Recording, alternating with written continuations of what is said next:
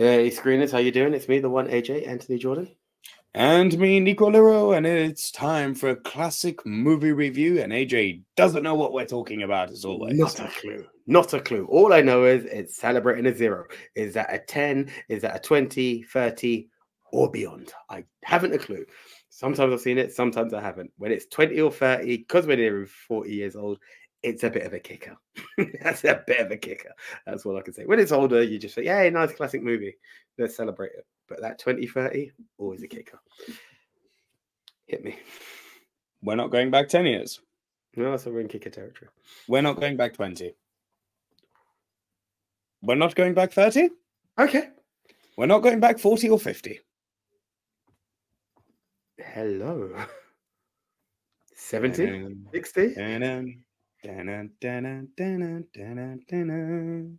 60 years old is the Pink Panther.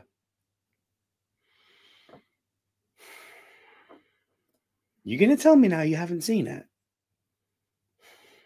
I've already seen the animations. Yo! I've not even seen a Steve Martin movie. I actually refuse to watch a Steve Martin movie, if I'm honest, because I know how good these films were meant to be.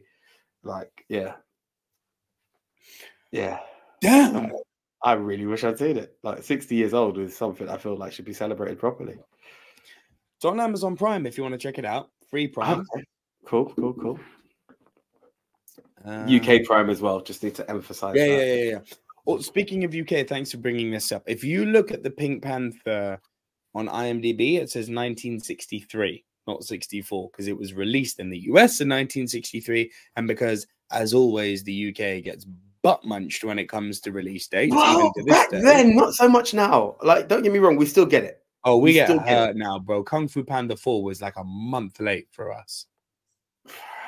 Listen, there's a lot of stuff. Like, we still when we do our films of the year, our US counterparts was like, what about this one? What about this one? We're like, well, it's out next week for us. Yeah, it hasn't even released yet. You know what I mean? It's like most of the time the Oscar movies come out here in the year that the bloody ceremony is. Yeah. As opposed to 6 months before, like they do in America. We always get hurt. Yeah. In the UK, it came out in 64, which is like, it fits in here at 60 years old. Hell of a cast, AJ. But this is Sellers, isn't it? Sellers and Niven. Oh, yeah. Man. Big cast. Big cast. Do you know what? Because you haven't seen it, I actually want to go straight into the trailer before giving away anything I want to talk about. Let's go with the trailer, and then I'm going to give you some deep thoughts on it. Okay? Mm-hmm. So, the official original Pink Panther trailer.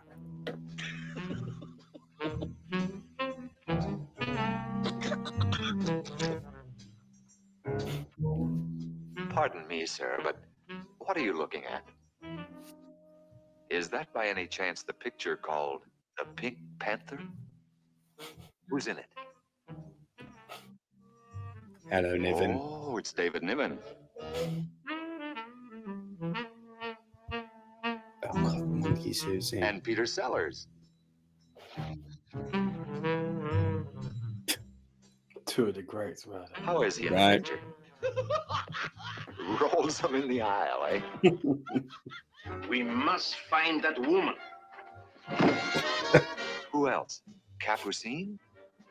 Capucine's great. She's Exquisite. great in it. A moment, my darling. I'll just put on my pajamas. Darling, Here? look, I think I've got something in my right eye. Let me put No, on I mean the the left. No, this one. I just, light, darling. darling, but it hurts. I see Robert Wagner's in it, too. Yeah. And what is your impression of that new Italian star, Claudia Cardinale? God, don't do that now. The Virgin Queen. I'm not the queen. It's only half an answer. I was 6 when I went on my first safari. Safari. Wild animal hunt. Oh, sir, what are you looking at now? Are those the bedroom scenes? Aha, they are, aren't they? The bedroom scenes, Come on, they are don't be very so good. selfish. It's hiding under the bed. George. Oh, sounds more like. No, you should be ashamed of yourself. Oh, I'm planning on it. Why should anybody want me to go to Brunico? No! Dad. No! I'm so sorry. I was trying to kiss your No, foot. it's all right, my dear. Let me kiss your No, face. it's all right. I understand that the picture features the music of Henry Mancini And and introduces Fran Jeffries. God, you can't get away with this stuff now. Don't money, oh my. Don't money, kilo sa. Well, guess that Can you give me some idea of what takes place in the picture?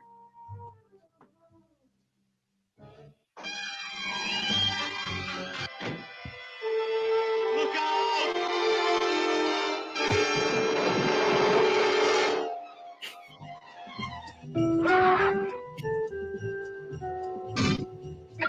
This is great. Just walks out. Take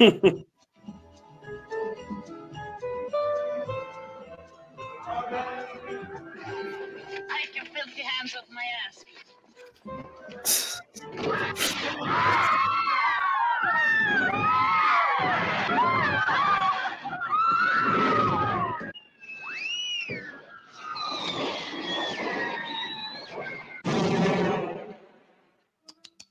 Most unfortunate, Mr. I'm sorry. I'm afraid I didn't get the name.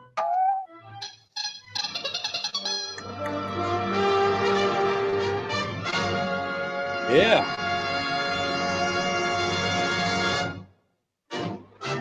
That's it, AJ. Okay.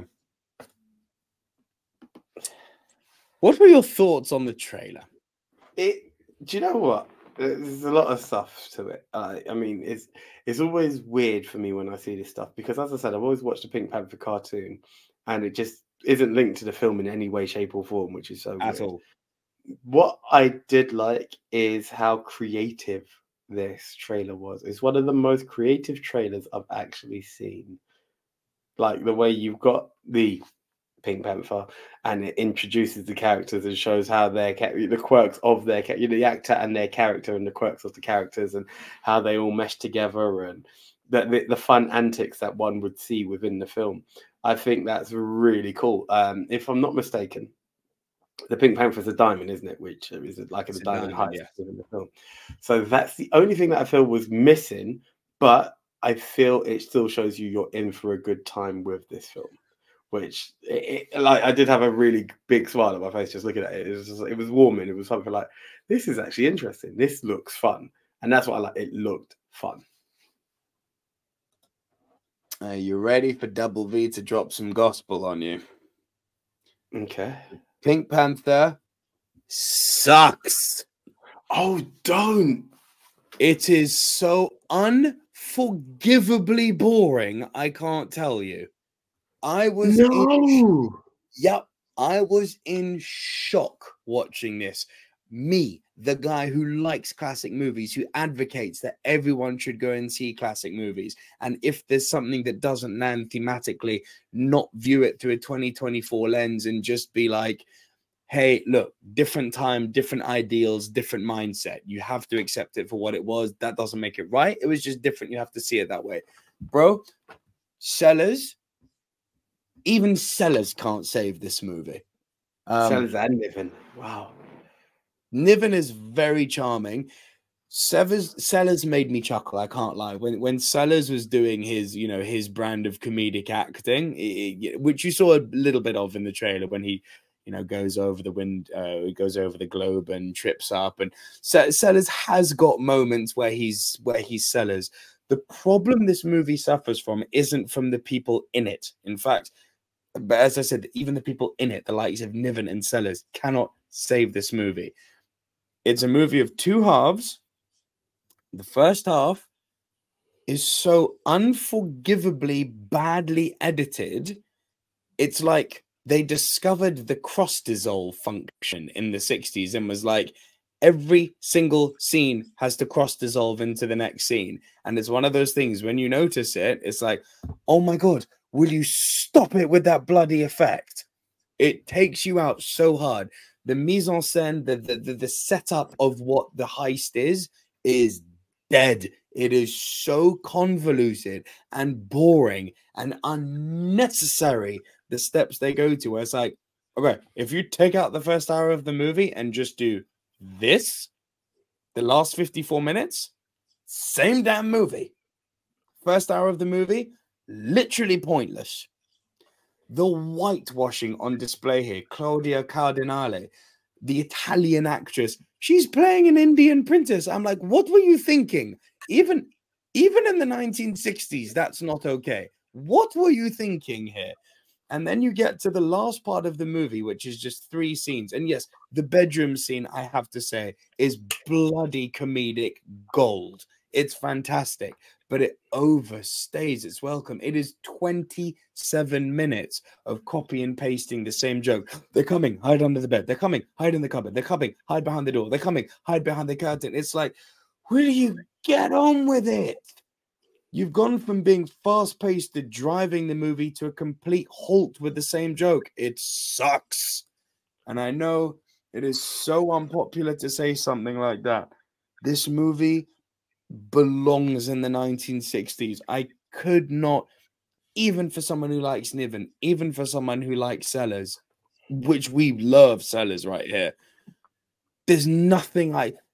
It's the biggest pile of whatever at best the biggest pile of whatever, to being grindingly, painstakingly, unforgivably boring. I am so shocked. Me too.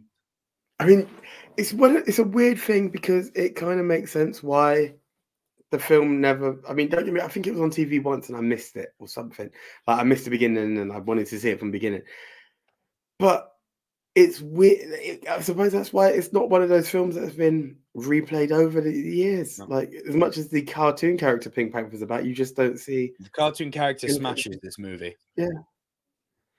As I said, I really refused to watch the Steve Martin thing because I thought this would be better. Oh, I'd prefer to see the Steve Martin thing to see if they improved on it and made it more sensical.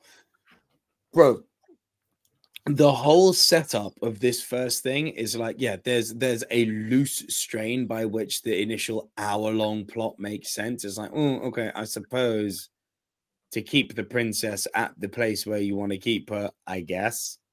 Kind of, but you didn't. A lot quicker, right? Oh my god, you didn't need to drag it out the way you did. And here's the terrible thing: they don't let any scene breathe. Like it's just quick, cross this off, and yet it drags like a mother flubber. It's like, sorry, this movie's only an hour and a bit long. God Almighty, I've got sore bum syndrome going on here.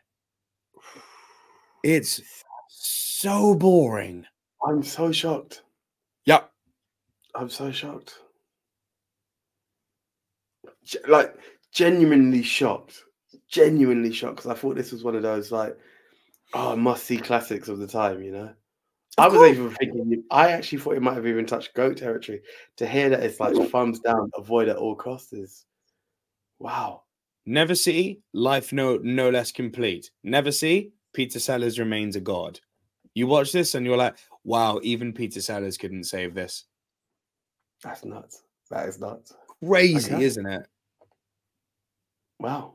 And the last scene, they showed a bit of it with the gorilla suits. And there are moments of chuckles like the spinning in the bathroom you saw in the trailer. Him falling in the snow and then walking out going, good evening. Like, there are moments where you've got that kind of carry-on era slapstick, you know, stiff upper lip comedy. There are moments, very brief moments when it lands, such as the star power of Niven and Sellers. But Jesus, wept, it's boring and long. Oh, man. Okay. It's one of those that now this feels like a car wreck, you know, like it feels like you shouldn't watch, but I can't help but I feel like I need to take a peek. Not that I just trust you, but like just out of like how bad can my days. I'm so shocked. No, not bad. Unforgivably boring. Jeez. To say Peter Sellers is in a movie and it's boring, Yeah. Yeah. Thumbs down. Hard Wow. thumbs down. Okay. I don't get that. Yeah, not for me. Guys, this could be a blow up moment. This could be a blow up moment on the comments. Like, do you agree? Is it a case of just how bad, or are there some of you out there that can really like try and spin the wheel and be like, no, it was actually that good? I would love to hear from you guys because I'm shocked at this point. I'm genuinely shocked. Wow. Yeah. Wow. A movie that you would see on the surface would be made for someone like me. Nope. I want to know what you guys think. Am I completely wrong about all this? Is the Pink Panther great and I've missed the point? I dare you to try and defend that ropey editing. I double dare you. Say what one more goddamn time. I dare you. I double dare you. But that's it from us. I double dare you to like the video and subscribe. We'll see you next time for another classic review. Bye for now. Bye, guys.